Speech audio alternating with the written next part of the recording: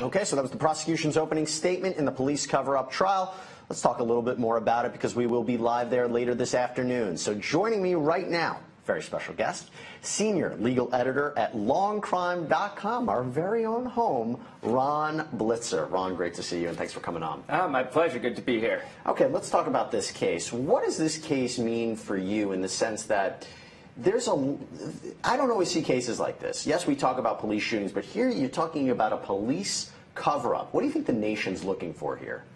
I think the nation's looking for accountability for something that goes beyond just a bad decision in the heat of the moment. You know, you look at the original case, the underlying case here with the death of Laquan McDonald, and you look at an officer who was found to have acted wrongly. He acted in the heat of the moment. He shot and fired his gun when he shouldn't have, killing someone. It was deemed by the court to be unjustified, and he's going to pay the price for it. But what happened next, in a way, is so much worse, because this wasn't something where someone acted in a short amount of time without having the ability to really analyze a situation. This was officers acting with hindsight after the bad act occurred and allegedly trying to cover it up, falsifying documents, trying to kind of brush everything under the rug. And it's bad enough that someone died when they shouldn't have. But to have police officers who are supposed to be protecting the people instead trying to protect themselves, I think that's, in a way, worse. Yeah, this is a case that you don't always see down the pipeline, but it's one that we're shedding some very interesting light on police department investigations and tactics. We'll take a quick break. We'll be right back. Okay, so let's break down these defense opening statements back here with Ronn Blitzer. Ron, my first question to you, you have three different attorneys representing three different clients. Is there a strategy between the three of them? It doesn't seem to be, at least in my opinion. I think, especially when you look at the first two, it's a very, very different approach. You have the first one that we saw where the attorney comes off almost angry, acting like this is some miscarriage of justice, that we're even in this courtroom to begin with. And his strategy in his opening appears to be basically relitigating the underlying case. Saying how Laquan McDonald was wrong, how he was this violent criminal, and how the officer here didn't do anything wrong in reporting about what happened. Mm-hmm. Then you contrast that with the second one we saw, which was a much more measured approach, talking about perception, which is a lot tougher to challenge, because you could say, well, this is how things happened in my opinion, but when you're talking about how the officer perceived the events, it's a lot tougher to then say, oh no, he didn't perceive it that way, because who's to say how one person perceives something else? And I think that that defense, in my opinion, is a lot more effective. When you have an attorney, like the defense attorney for the first opening there, basically just shouting at the jury. No jury, it's a judge. Oh, right. It's not even a jury. This is a bench trial. So basically shouting at the judge, who's very familiar with what happened here, and saying that the other case basically got it wrong. Nothing here, there was no wrongdoing here on the police's part, and just kind of banging the table. To me, that shows that the attorney himself may not actually have a lot of faith in his own case, and he's just trying to put on as much of a show as he can to make it seem that he really believes it. Well, we're going to have to see how it ultimately happens, and we know that the defense will take up their case maybe later on today. We have to see what happens with the prosecution and whether or not they'll get those emails in. Let's take a quick break. When we come back, a lot more to talk about. That's Officer Joseph McGilligot, a key witness in this whole saga. Let's go back to Ron. Ron, you're listening to this testimony. The idea, again, is trying to say, was the shooting justified? Is that the real issue in this trial? Or is it to say, hey, listen, these men didn't falsify the reports because based upon their observations, based upon who they spoke to, it was reasonable to conclude that Laquan McDonald was engaged in illegal behavior, maybe even an aggravated assault, and that's what they reported. But the problem is, they didn't classify this as what it really was, a homicide. Do you think that they were too quick to put the blame on Laquan McDonald? Was this sloppy police work, or was this a cover-up?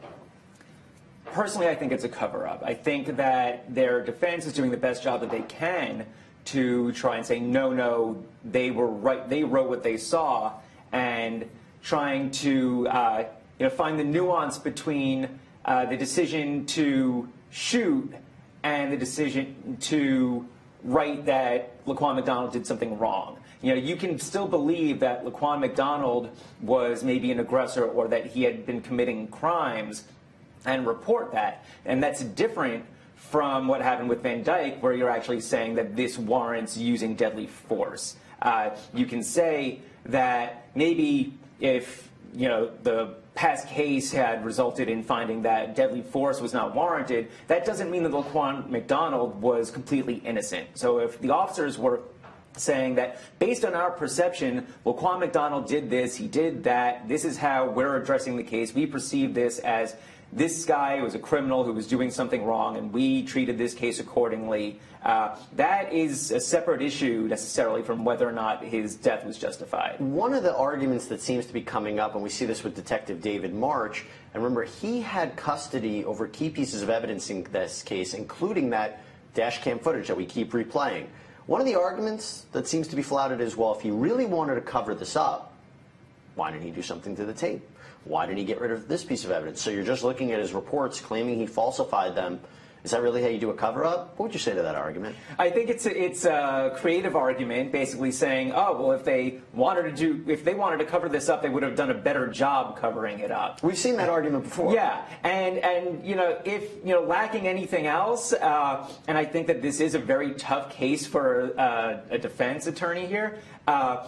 It doesn't necessarily hurt to go with that, because one question that always comes up here is, why would police try and cover this up when the whole thing was on video? How can you write in your reports that it happened one way when we can all see that that's not true? So when you're kind of facing an uphill battle like that, if you want to just lean into that and say, yeah, you're right. They wouldn't have tried to cover something up when the evidence to the contrary was right there. So, of course, it wasn't to cover up. It's an interesting argument. I don't buy it, but it's as good as any other. And do you believe this is a cover-up just to protect their fellow officer, or do you think there was some other motive involved here? I think it's probably to protect the officer. When you have something here, this was an officer who, shot first, didn't think, he acted irrationally, didn't do what he was supposed to, and killed someone unjustly, and you had other officers there who are trying to spin this in one way or another, probably not thinking that this is going to result in they themselves facing criminal charges. So you think it's a cover-up. So what would you say to the argument that we've also seen one of the attorneys say, hey, listen, this is not, you may disagree with this report. It doesn't make it false. Just because you disagree with what it says, it's not a false report. What would you say to that? I'd say look at the videotape. You see what happened there. It doesn't match up with how they reported it. If you want to look at the specific wording and say, well, technically this is true, or technically, it's not refuted by the video, that's the best shot you got as a defense attorney to say, well, technically, this doesn't rise to the level of, falsifying anything, even if you disagree with, their interpretation of the events. I think, if you're trying to nitpick, trying to play semantics, trying to, find any kind of, discrepancy between, what, you may think they were trying to do versus what was actually on the paper, technicalities, I think, are the best case you have. I don't think it's going to work. All right. Well, we are going to talk more about this case, but when we come back, we're switching gears, and we are going to focus on Jeffrey Epstein. We'll be right back.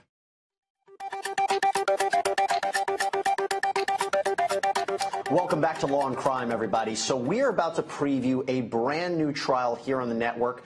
We expect to see openings maybe Thursday, maybe Friday, and this is a case that you've probably seen in the news. It's about Jeffrey Epstein. Let's talk about him right now. So Jeffrey Epstein was a Palm Beach multimillionaire who you might remember was accused of getting all of these underage girls together back in the early 2000s with the help of recruiters and forcing them into sex acts with him and very high-profile friends. Now, you might be saying, well, he's probably been in federal prison for the last, I don't know, 10 years or so.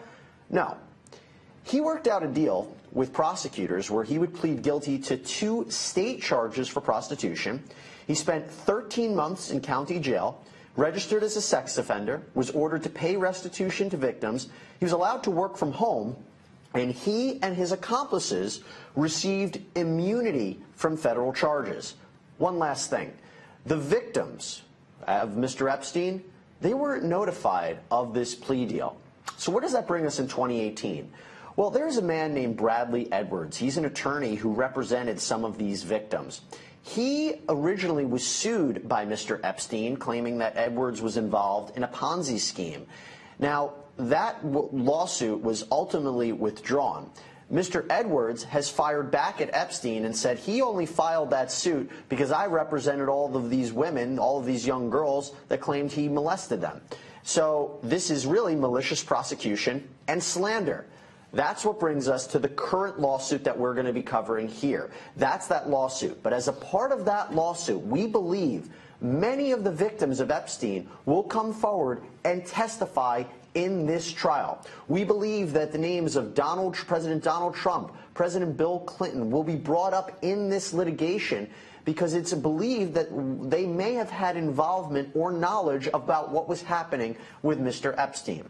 One other thing to note. High-profile attorney Alan Dershowitz has actually been accused of being one of the people that took advantage of at least one of these underage girls. He has flat-out denied this time and again, and he will be interviewed by our very own Brian Ross here on Law and Crime a little bit later on in the program. But we want to break down what's happening in this case right now, and I want to bring back in Ronn Blitzer. So, Ron, my first question to you is, how on earth, when federal law says that these victims should have been notified about this plea deal, why were they not?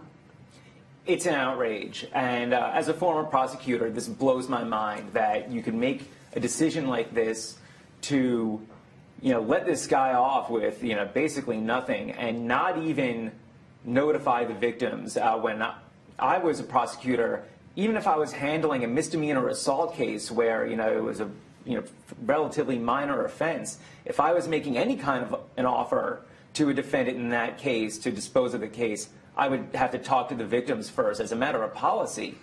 You talk to the victims, say, listen, this is what the defendant is facing. This is what we're prepared to offer them. Are you okay with this? And if they weren't, then we would work accordingly. And if they were, then we would try and work out a plea. One of the arguments that they came forward with was, listen, if they took, if this lawsuit, if this plea deal fell through, then there's a danger that this idea that they were going to be paid restitution, because that's one of the things of his plea deal, that could have been brought up at a trial and it made these women look like they were just falsely accusing him for money. That was one of the arguments that came forward. My biggest question is, how is he not in federal prison? We know that Mr. Acosta, who was one of the key prosecutors in this case, he's now I believe the Department of Labor, Secretary of Labor. He said that he was pressured by multiple attorneys, Epstein's legal team, to taking this plea deal. So I'm going to say this. Wait, what? Yeah, the idea that you're going to let defense attorneys bully the government into doing something, I don't buy that at all. If this was some sort of if they were claiming that they were really bullying prosecutors here, if the defense attorneys were doing something wrong, then you go after those attorneys. If they commit crimes, you go after them. If they're acting unethically, then you report them to the bar. But if they're just pressuring, as far as negotiations, you can stand up to that. The idea that you were being pushed around by attorneys, I don't care how high profile they are, that doesn't sit well with me. Okay, wait a second. We just got a breaking update. I think it's in regards to the Epstein lawsuit. Let me just confirm. Yes, believe it or not, as we were just talking about this, a settlement has been reached in the Jeffrey Epstein civil lawsuit. This means there will be no trial. This means that these victims will not have their day in court. Ron, what do you think about this? Well, we were just talking about how we have this big trial starting in a couple of days, and now it's not going to be happening, apparently. We don't know the details yet of this settlement. An attorney for, I'm reading right now, an attorney for Edwards announced in court that a settlement has been reached. The details are confidential right now. So, we don't know, what kind of figures are involved here, what, the terms of this agreement are. But yes, a settlement has been reached. We're not going to be going to a trial here. They reached a mutually satisfying disposition.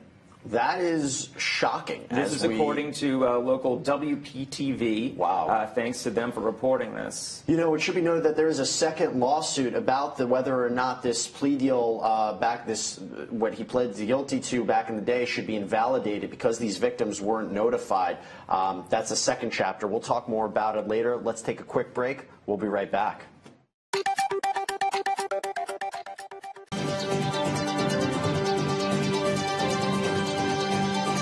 Welcome back, everybody. It has just been reported that a settlement has been reached between Jeffrey Epstein and Bradley Edwards in their civil suit, which is really surprising because one of the things that we were anticipating was whether or not many of the victims who claim that they were sexually molested by Mr. Epstein and several of his high-profile friends, whether they would be able to testify in that upcoming trial.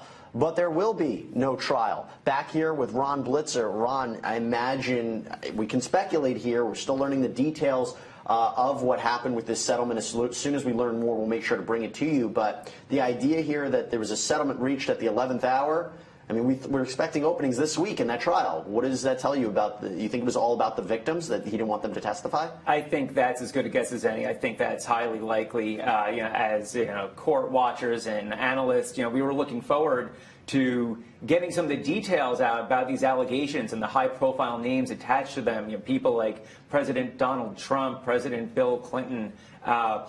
And now, as far as what they knew, what they might have seen, and now we're not going to get that information, and that could have been part of the idea behind the settlement. Again, we're just waiting for more details. As soon as something happens, we're going to jump back in. There's a potential of a press conference, but we're waiting to see if that's going to happen. I do want to ask Ron one other quick question. This might not be the end of the day for the victims. Remember, they were never notified. They weren't initially notified of this plea deal that he took back in the day where he didn't receive federal prison time. But the idea here is there is a second lawsuit. Actually, we're gonna jump in. There's a press conference happening right now in the Epstein matter. Let's jump live. This would have revealed itself as the distraction that Jeffrey Epstein wanted it to be in reality. Those victims, though, because of the good journalism, and Julie Brown, I want to thank you specifically for really just digging in.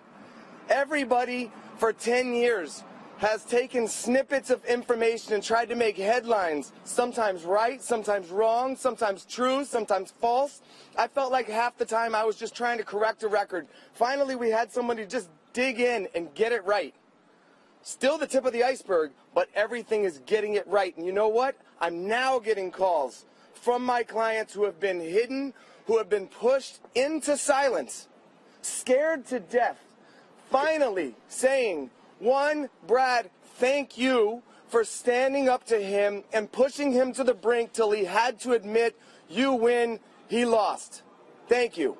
Second, they're willing to talk. They want to share their story. This was part of their healing. This was never about me. I took this case to the end for them, and the focus should go back on them. The focus should never have been on me, and sitting through 2 weeks for me to prove that everything that I've been saying from the beginning of time till now is true, and everything in retaliation that was said by Jeffrey Epstein against me to try to extort me into abandoning my clients, which I refused to do, was false. I didn't need those 2 weeks. You heard it in his own words. What more can I ask for in the fact that I got to do that without needing to draw my clients in to testify and be cross-examined and get beaten up for no reason and suffer and hurt any further? Wasn't fair to them. So what happened today was a win, and it allows me to do what I do. I help people who can't help themselves. That's it. That's what I want to do. the first time that Courtney Wild walked into my office in 2008 and said, look, the government's not paying attention to me, can you make it happen? She was not asking for money from Jeffrey Epstein. She just wanted somebody to pay attention to her. And when I realized that the U.S. Attorney's Office, for whatever reason, was not interested in prosecuting Jeffrey Epstein and was more interested in immunizing Jeffrey Epstein, I filed a lawsuit, a petition for a violation of crime victims' rights. And I walked it into the federal courthouse. At that time, I had never practiced in federal court. All I had was passion. And I walked it in and I handed the pleading in to the lady who was at the desk. Courtney Wild was right outside, ready at the time. She told me, this is an emergency. And I told the clerk, I want a hearing. And she said, when? I said, now. What's going on is wrong. I want it now. And she took it back to her boss and she came back and said, you don't get a hearing now. It doesn't even say emergency on this first pleading. I said, give me that paper back. I hand wrote emergency on it and handed it right back to her. It was an emergency then. Judge Mara treated it like an emergency then. We got right into court after I got laughed at by the clerk. But if you go back to docket entry number 1 on the CVRA case, there's handwritten emergency, and that's how that happened. From that day, we've treated that like an emergency. It's taken a really, really, really long time to get here. But now we're past the sideshow of what was allegations Jeffrey Epstein made against me, that he's now said were categorically false. We can focus now back on the people that we care about and who need our help. That's our clients. So where do you go now? Where's the pursuit now? So step number 1 is we have filed our motion for summary judgment. If anyone is interested, you go to that case, 08-80736. It's docket entry 361. It lays out all the details you need. Judge Mara should rule on this at any moment, and I have a feeling that Mr. Scarola's entry of an appearance in this case, one of the first things that we are going to do is attempt to set a hearing that I bet you before today we would have had 2 victims attend and scared to do that. And after today, we're going to have a volume of victims that are going to come forward and be ready to testify and not get cross-examined. Testify about what happened to them in a way that will help them heal. That'll be in federal court. That'll be in federal court, yes. And look, who knows what else is going to come out. I mean, the excellent journalism has spread the message. It's not just a state court case that's stuck in Palm Beach County now. People are really aware of what's going on. And there were times where people were aware, but were also scared to do something about it. So everybody's coming forward, and it feels like there's no more fear. Is it possible for Epstein to just keep settling out of court, keep the information becoming public? Well, it's not possible for the information not to become public, because the information is becoming very public. And if you really dig into all of the public court filings that I've been filing and Mr. Scarola has been filing for the last 10 years, you can find most of anything that you're looking for, whether he likes it or not. And I'll tell you, for the most part, he does not. Should Jeffrey Epstein be right? Jeffrey Epstein is not an unintelligent person. It would take a fool not to recognize that he faces extremely serious jeopardy at this point. He faces the distinct possibility that his sweetheart plea bargain can get set aside and that he and others will face federal criminal prosecution. There was a development this morning. I'm not aware of the complete details. It's been reported to me secondhand, but apparently an effort is being made in Congress to open an investigation with regard to the circumstances of how this plea bargain could possibly have been entered into. I've practiced law for over 45 years. The first 5 of those years were spent as a criminal prosecutor. I have never seen, I have never heard of a plea bargain in which not only the prospective defendant, but the defendant's named and unnamed co-conspirators were granted blanket immunity for unnamed crimes. That just doesn't happen. That's inexcusable. There is no reasonable justification, regardless of what kind of evidence Jeffrey Epstein may have been secretly providing to some other prosecuting authority. There is no justification for keeping this deal secret, for violating the Crime Victims' Rights Act that affords victims an opportunity to be able to address the court before any plea bargain is approved by a judge. And there is absolutely no justification for the broad scope of immunity that was granted in this case. That is deserving of the kind of scrutiny that Julie Brown began to focus on this case, and that hopefully the U.S. Congress will focus on this case as well. They can get answers that we can't get.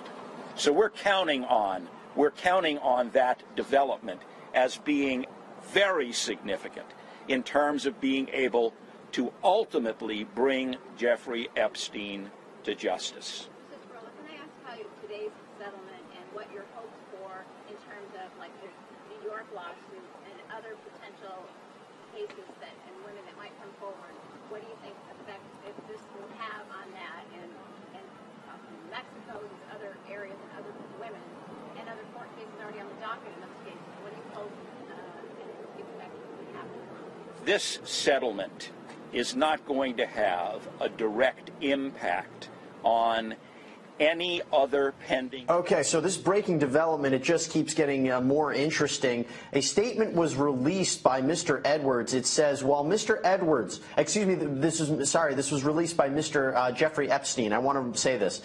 This is again from Mr. Epstein. While Mr. Edwards was representing clients against me, I filed a lawsuit against him in which I made allegations about him that the evidence conclusively proves were absolutely false.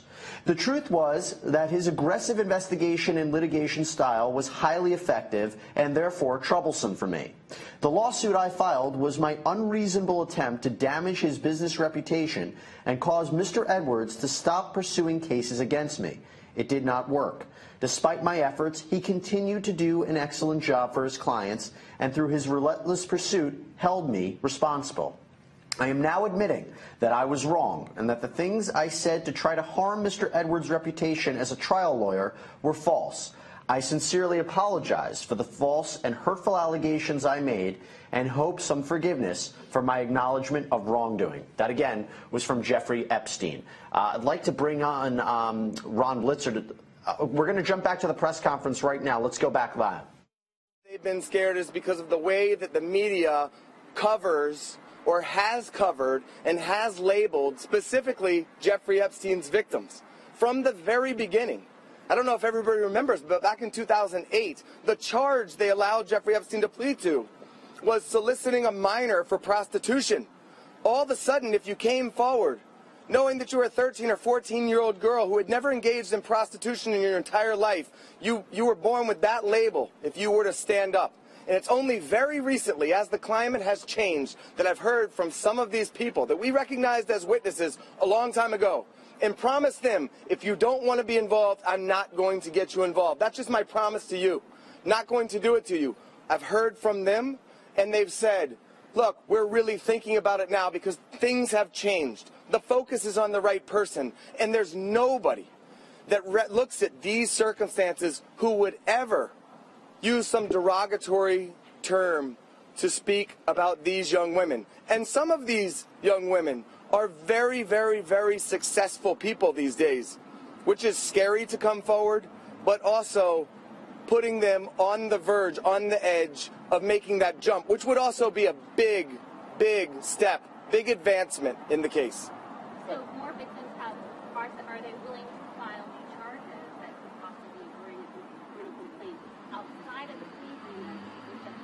Well, the first thing, though, is even if we were to win on the Crime Victims' Rights Act case, which our feeling is we should, if we invalidate that immunity deal, that doesn't mean the U.S. Attorney's Office has to charge him.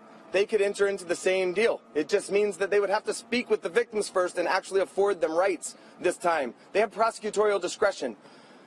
But the focus of attention on this is going to make it more difficult for the government to want anything but an appropriate prosecution. Okay? That's all that we can do. We can't, let's say new victims come forward. Let's say it's in California.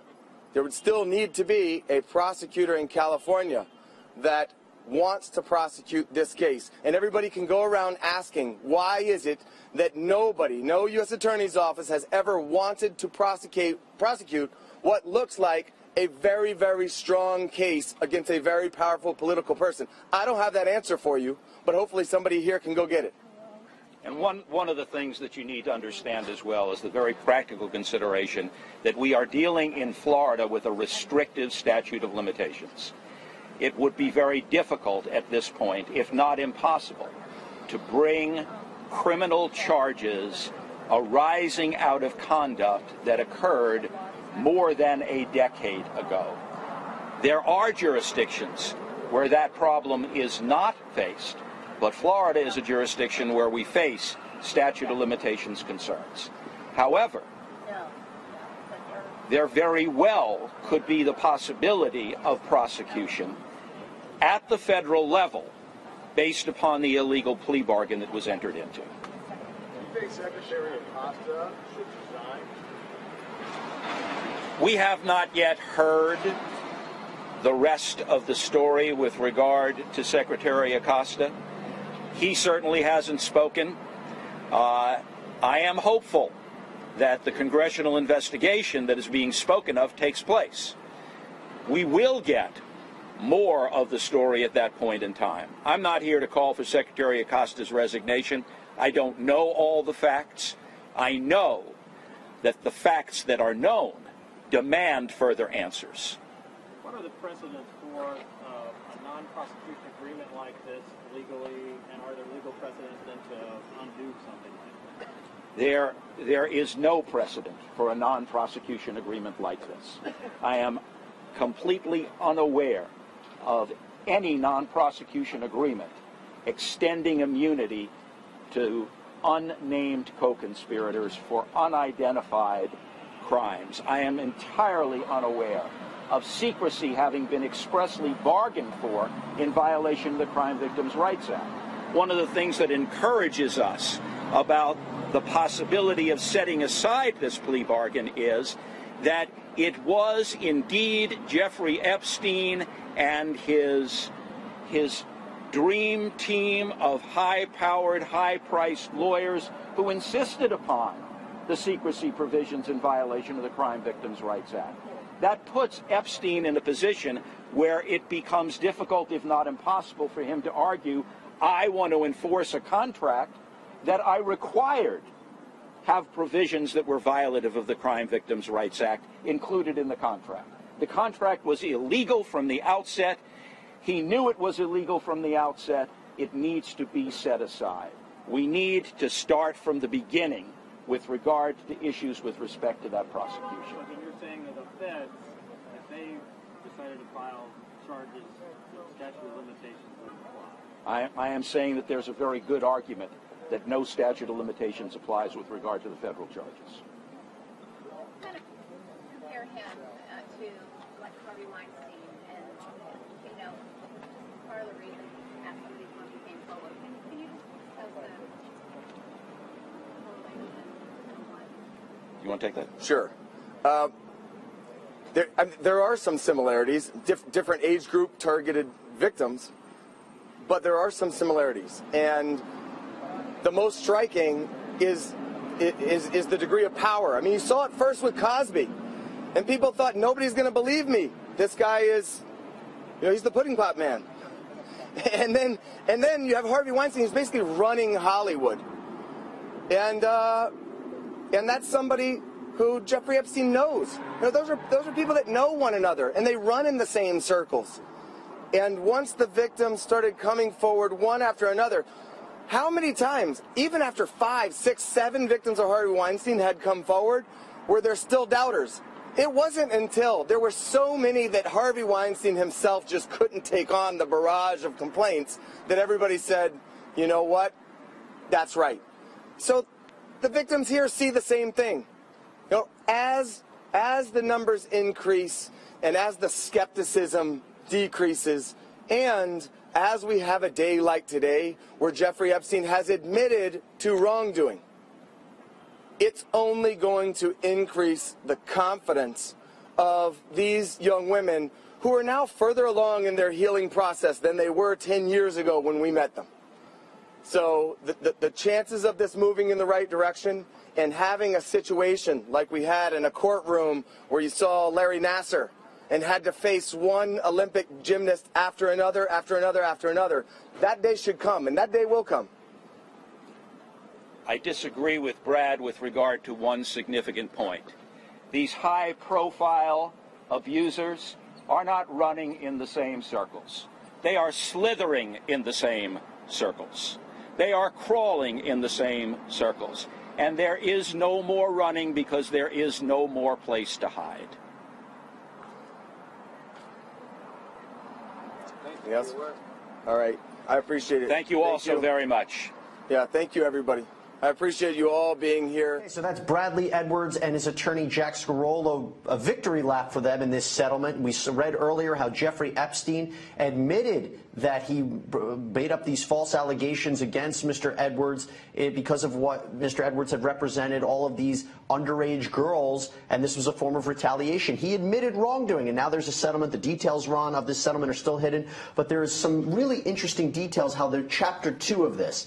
One of the efforts being made in a separate litigation is to have the plea deal, this immunity agreement, this non-prosecution agreement that Jeffrey Epstein entered into back in the day, in which he received no federal prison time, only a short amount of time in county jail, only had to register as a sex offender, and most importantly, his victims were not even notified of that plea deal. There is an effort to invalidate that plea deal, and based upon what we just heard in that press conference, there's a likelihood that could happen. Yeah, we were hearing from the attorneys there, from Edwards and his lawyer, and they were saying how, as far as the actual victims here and their allegations, statutes of limitations may bar them from individually being able to bring certain actions. But as far as this federal claim regarding this plea deal that they claim is illegal, they're claiming that federal prosecutors did not notify the victims, and they were also, we heard during this press conference, criticism of the idea that there was blanket immunity granted as part of this deal, that that this deal could be invalidated as a result of this litigation. Then you could have potentially either a harsher sentence, or at least have victims get an opportunity to have their voices heard. One of the strangest aspects of this plea deal, and it kept being brought up by Mr. Scarola, was how in the plea deal it says that there is immunity is granted to any potential co-conspirators who were involved in Epstein's crime. So they're not listed. It's just a blanket immunity. He said he's never seen anything like this in a plea deal. Have you? No, I haven't. When you're saying any potential co-conspirators, that means people that you are aware of, people who you're not aware of, people who you might suspect but haven't built a case against yet. And, you look at the circles that Epstein has been known to run in. He's been reported to have been friends with President Trump, President Clinton, Alan Dershowitz, people who, have either been accused of wrongdoing and denied it, or people who have been said to maybe been aware of wrongdoing by others, whether they were involved or not. Based on this plea deal and this type of immunity, none of these people would face any consequences. And if this plea deal is eventually invalidated, who knows what could happen? Who knows who could be prosecuted? Who knows what could happen to Mr. Epstein and what information he has? The other important aspect to note in that press conference is that Jack Scarola said that there is, he heard a congressional investigation into how this deal was arranged, and understanding how Alexander Acosta, who was one of the top prosecutors back in Miami and now a high-level cabinet member, why did he enter into this agreement? So it seems things are happening now from Washington. Yeah, as well they should. I'd really like to get to the bottom of what was going on behind the scenes that led to this. You know, you have someone who's now in a position of power. He's in the cabinet. He's a Secretary of Labor. His name has been tossed around as a potential future Attorney General of the United States.